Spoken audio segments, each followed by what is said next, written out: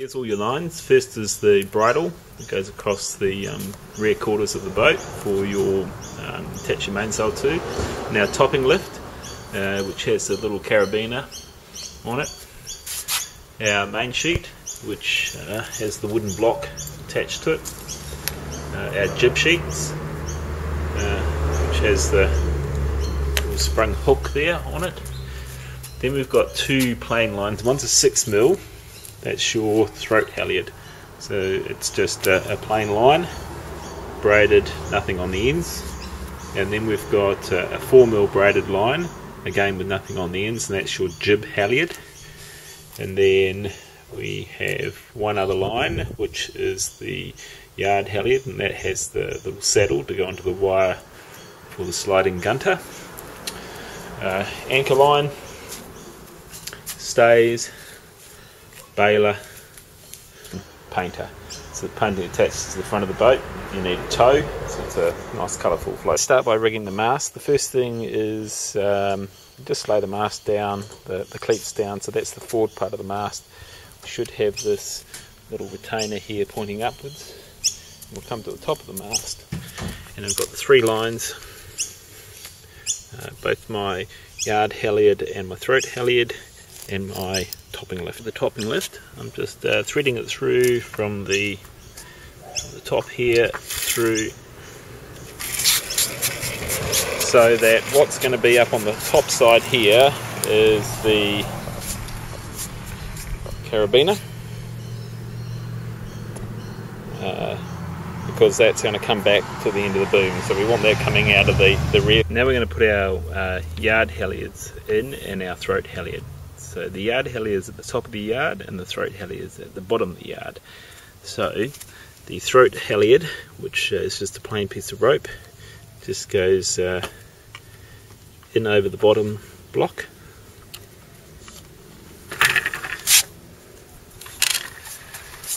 And all these halyards, when I've sort of threaded them through, I just put just a very simple knot in the bottom. Next we have the yard halyard. So the saddle needs to be facing to the aft or rear side of the mast, so we're going to come in from that side with the line. Now the front side, so our saddle is there.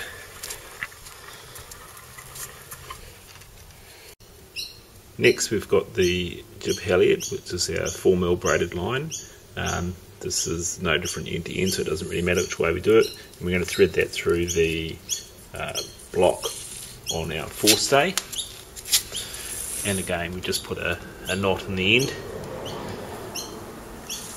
before we put our stays on top of the mast. Now on the boat, just make sure the leather on the mast is at least sitting down to where the painters are.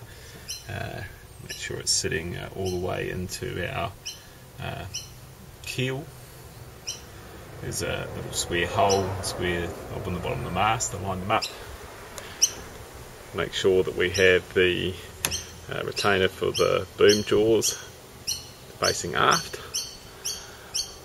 And check our stays.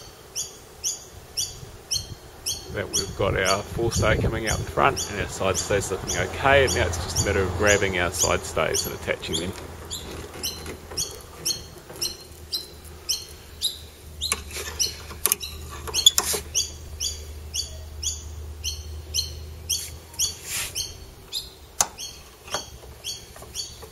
So the second stay, you're going to have to put a bit of pressure on to get it down. Right, locked in.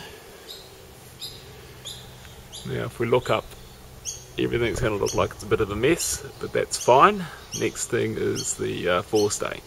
So the lacing line on the forestay is simply loop down into this fitting. Do that about 3 or 4 times until we've just got a, maybe 4 or 5 times until we've just got a good length left over, and then we finish it all off with half hitches. So the half hitch is simply round the back of the stay, back through itself,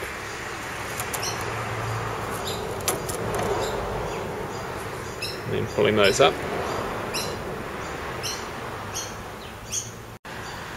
So once I've finished the half hitches, I take the tail, run it back through the middle, and then pull it down tight, and that just holds it, make sure it doesn't come loose while you're sailing. So now I've just sorted out all my halyards. So I've got the yard and the throat halyard sort of just hanging down the front of the back side of the mast there. I've got my topping lift just hanging over the side, and I've just taken my jib halyard and just wound it around the forestay, so that keeps that out of the way. Now it's for the sail. To wrap the sail up, I just start rolling at the boom until I get up to the yard, and then I fold the yard in over the boom, and then fold the top of the sail in, making sure the battens are lying along the length of the boom, and the line that's just being tied around them all is the lacing line, which is attached to the at the throat point on the luff, and so that's easily accessible, and use it just to tie up the bundle. So unroll the sail and have it all nice and free before you try to put it in the boat. Grab the yard and the boom and then lift it into the boat, putting the boom jaws in around the mast. So the boom jaws are now around the mast. They just sort of really sit on this small saddle here, and the boom is sitting down here. We're going to put on the topping lift now, and that'll just hold the end of the boom for us to get the rest of the sail. So the topping lift is tied up on the starboard side cleat. That's so that you have access to it when you're wanting to reef, because you're wanting to pull the topping lift on a little bit. So you want it on the starboard side of your boat. That way you have right of ways in the water against other sailing craft while you're putting your reef in.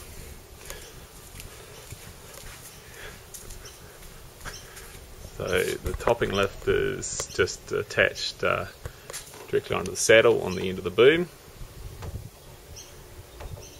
See it running up clear to the top of the mast. Next is to put the jaws of the yard in. Make sure you're getting them up the right way. You're running this line here with the parallel beads, parallel line, just through the other side of the jaw, down onto here. It sort of figure eights around and finish with a half hitch on one end, and that's all that we need to do on that side. Now we're going to start to put the halyards on. First, let's put on the throat halyard. That's just attached with a bowline. Make sure the bowline has enough clearance to lay up the yard, so the bowline, the knot itself, doesn't get caught when the yard goes vertical between the yard and the mast. The line, of course, is the bottom one coming out of the aft side of the top of the mast. So take your throat halyard, and the throat halyard goes down to the starboard side cleat, because this is the main one you want to control when you're reefing. So yard halyard is just attached to this sliding gunter line up the yard with the saddle.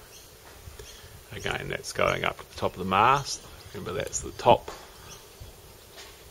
halyard going through the top block, and it should be going through from the rear through to the front, and then we're going to bring this line down to this port side cleat. So it's time to partially raise the mainsail now so that we can do the luff lacing. You'll notice that I've got the yard on that starboard side. That's so that it goes on the other side of the topping lift, because of course on the topping lift's on the port side, so we want to make sure the yard is coming out on the starboard side and doesn't get caught under that topping lift. So you're going to start with this yard halyard, and as you pull on it, you'll notice that it's really just trying to pull up the throat end of the yard.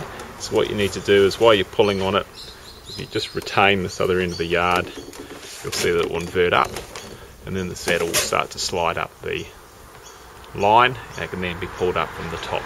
So I've pulled the yard all the way up just using the yard halyard at the moment, and you'll see up there, zoom in, that the saddle's right at the top end of that wire, and that's just sort of reefing position, but it just keeps the luff down lower so that we can now put into the luff lacing. So attached to the luff of the mainsail, about halfway up, just by the throat, just below the jaws here, we have the luff lacing. So we start by going around the starboard side of the mast.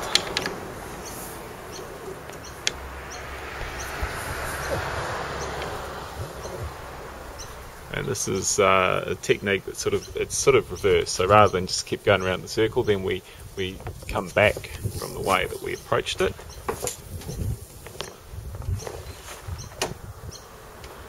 And again, we're going to go around the starboard side of the mast.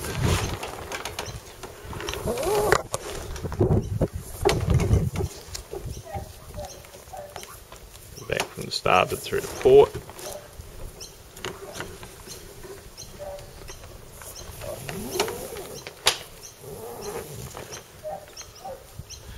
Right. And then we're going to go back around the starboard side of the mast again.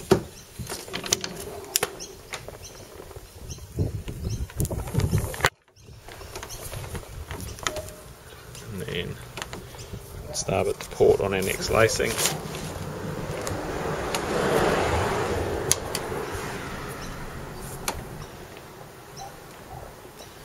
Starboard side of the mast again.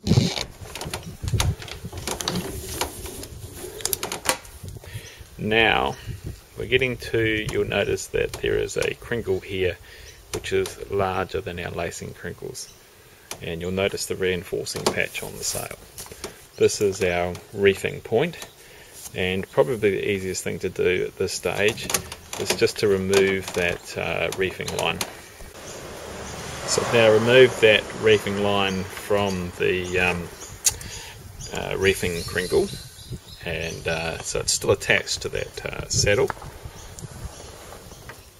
and that'll just clear it out of the way so that we don't get confused when we're doing the rest of the luff line. So I've now pulled on the throat halyard, and that pulls on the bottom of the yard and extends the yard all the way to the top. It also creates all that tension along the luff of the sail as well, and pulls the jaws of the boom up under the bottom of that retainer. And the topping lift at the moment is just holding up the end of the boom. That's why it's sitting up so high. And up the top, you'll notice that the throat halyard the yard halyard is hanging onto that wire, but it's sort of poking out a bit. So eventually we'll pull that in tight, so it peaks up the sail properly. So we've finished off our luff lacing now. We'll come down, make sure it hasn't caught any of our halyards and it's just around the mast. You can see the luff is sitting clear of the mast, but you can sort of hear the tension in it, which is what you want. And that comes down, it finishes off just coming through the starboard side of the saddle, running down that sort of port side of the boom. There's a little tube cleat on the side there, it's just run through and cleated off. Putting our reefing line in, so I can just take that and put it through the reef crinkle. That just feeds down and comes back through the saddle at the bottom. And then through this tube cleat on the side of the mast. And we haven't got the reef in, that's sort of just sitting loose. This is our reefing line off the end of the boom, the clew of the sail. You see it looping down into my hand. And then it goes through this reefing crinkle, which has got the reinforced patch on it. It's going from the port through to the starboard. Then goes on this starboard side, through the aft of the block, comes back along the boom to the tube cleat. Make sure it's not too tight, but it's not going to affect the trailing edge of the sail. Right, so that's the sail set with the throat halyard, yard halyard now pulled up tight, and the topping lift let off. You can see the sail is setting quite nicely, and got to make sure our lacing is not too tight up the top there.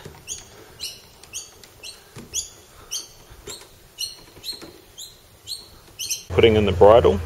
So we start from underneath one of the quarters here, come up through one of the holes, through the saddle on the end of the block, down through the hole on the opposite quarter, and just used a figure of 8 stopper knot.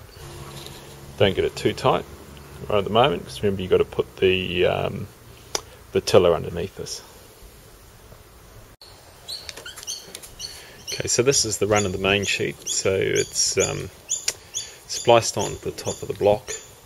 It comes up from back to front through the block, down from front to back through the bottom block, again from back to front through the top block, through to the single block on the bottom of the boom, and down to the ratchet block on the bottom of the boat. And you should be able to hear the ratchet work when you pull on the main sheet, and it doesn't slide the other way when it's letting out. So to attach the jib, we just start with putting the tack at the foot of the jib onto this twist shackle on the bottom, and then twist on your hanks onto your forestay.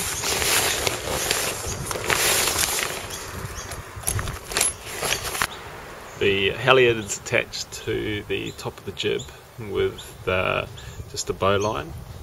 Make sure you get your bowline down snug to the top as much as possible. That gives you as much space to haul the jib all the way up. Make sure that you're using the halyard line that comes out of the front side of the block. And then we haul up our jib.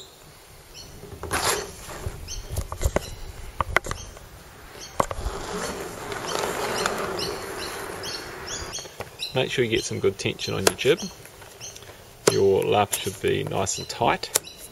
It doesn't matter if it takes a bit of strain away from the forestay. What you don't want is you don't want the luff to sag on this boat, because it's hanked to the forestay. That's going to support your luff all the way up as well. Jib is tied off onto the port side cleat, and I normally wind up the line and tie it off just so it won't interfere with your other lines while you're reefing, etc. Now we can attach the jib sheet by just attaching the clip into the clew. So your jib sheets run either side of the mast, inside the stays, and through the eye on the knee. Tie the two ends of your jib sheets together so that they tie into each other, so the knots come together, and that way you'll never have to chase your jib sheet across. Okay, to put your rudder on, you just need to put your pin tool into your bottom gudgeon first, and then your top one can go in second, being a little bit shorter. You'll notice that the rudder pretty much comes all the way to the ground, so don't do this before you back your trailer and down the ramp, otherwise you'll break the rudder underneath the boat. The tiller goes in under the painter, so the main sheet can travel over the top. We can now put the pin in to hold the tiller in, and we can take the R-clip, little hole in the pin tool that you put the R-clip through. That there is just to retain your rudder in case you turn it completely upside down and it won't float off the boat. At this stage you can readjust the length of your bridle so that your main sheet block is just clearing the tiller as it comes across the top. The reason why you want to have the bridle reasonably tight is because when you've got the main sheet hard on going up to wind, you're going to get a situation with these two blocks coming together. You want a reasonable amount of tension on the blocks so that we've got a bit of banging effect on the sail, but pulling the sail down. And if it's too baggy, then the boom is going to sit up higher than what it needs to. The baler is just lashed to the small eye that's on the side of the centre case. The fluorescent painter is attached to the bow with the shackle, runs up through the bow chock, and then just bring it back, wrap up your painter and sort of tie it up in a nice bundle so that the painter won't sort of lead out into the water and start floating behind the boat and get tied up in your centreboard and rudder. If I'm carrying the anchor line, typically I just tie it around the base of the mast, just around here underneath the painter. That way I can feed it out forward of the stay and run it through one of the bow chocks. The mainsail is laced onto the boom in the yard in the same way. Both of them start with a bowline that attaches here the clew of the sail, and this saddle here, the bowline goes through there, so that fixed sort of holds that back that way, and then the lacing proceeds down the sail all the way to the tack, and it's not too tight because it shouldn't be trying to deform the sail as it sits against the boom. So you can see here that the foot of the sail is free against the boom. This can be adjusted. It comes through the tack point here and then comes forward into that tube cleat. So you can just adjust the footing as you need to.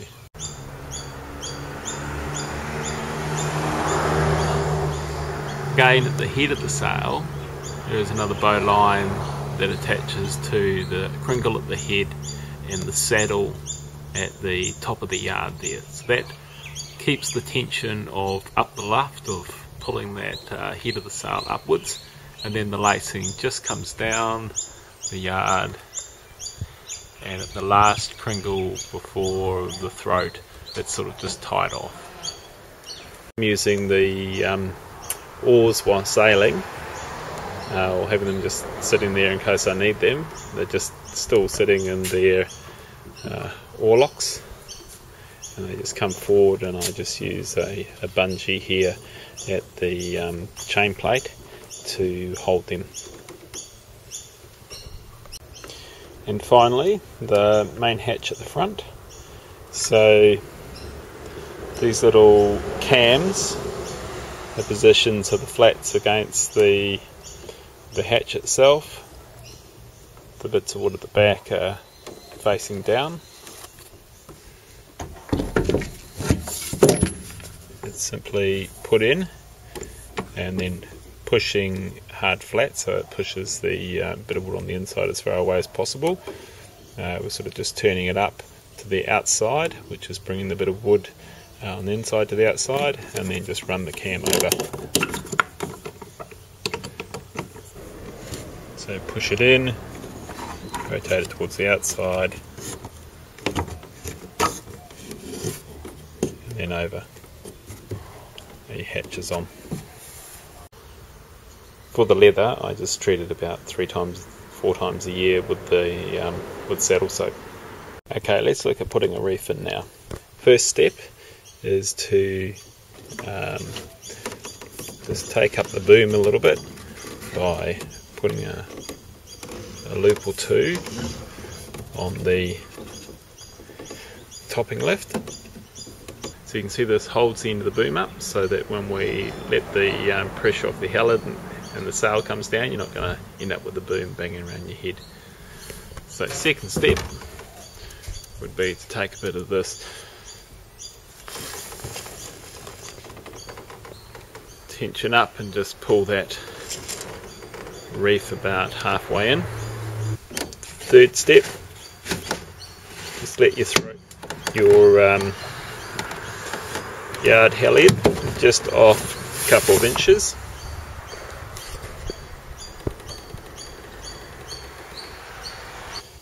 Doing that means that you can release the yard, and as you do,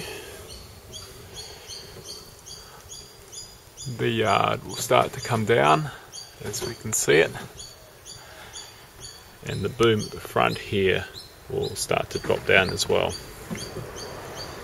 The tension's gone completely off the halyard, and that is because if we look up at the top, a yard slip to the end of the line has been held there by the yard halyard now. So now we can grab the reefing line at the front and start to take up the slack, and you'll see that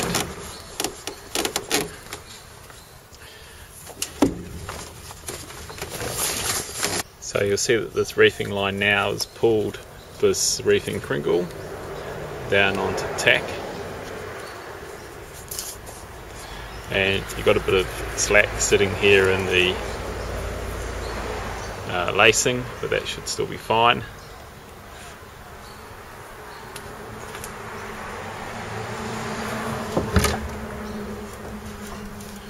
We can now pull the rest of the reef in at the clew.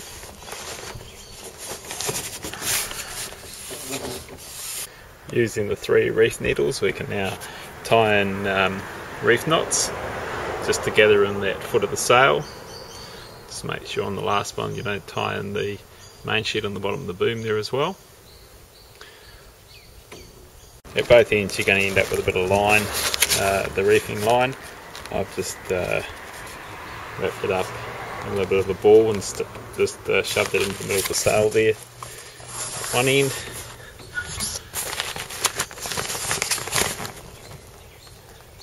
And the other. It just keeps it out of the way, but means it's there and available and will come free when you want to shake that reef out.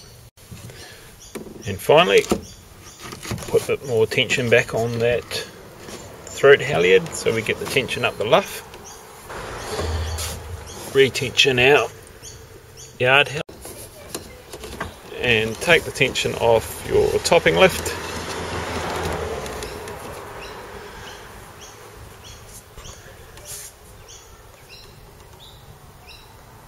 Now you got your reef in.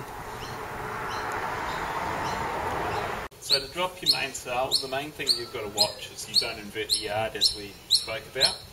So the first thing you're going to do is let go of the throat halyard, and if the mainsail was completely up, the first thing that's going to happen is it's going to sort of drop down by just being held by the yard halyard. In this circumstance, because we've got the reef on, pretty much the tension's gone straight away. Then get your throat halyard and keep the tension on it, so you get a good hold of it, and pull down on the luff, and you'll feel the tension on the halyard until you get the jaws in your hand, and then you can just let that halyard and just drop down.